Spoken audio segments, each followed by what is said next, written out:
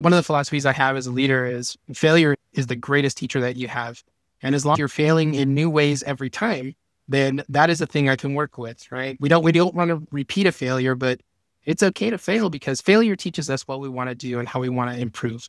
So for those folks, I just unleash them. When they want to go do something, I find ways that to just feed the machine and let the machine take that person where they're going. Specifically for folks who want to get into a leadership track, I do my best to make opportunity for them.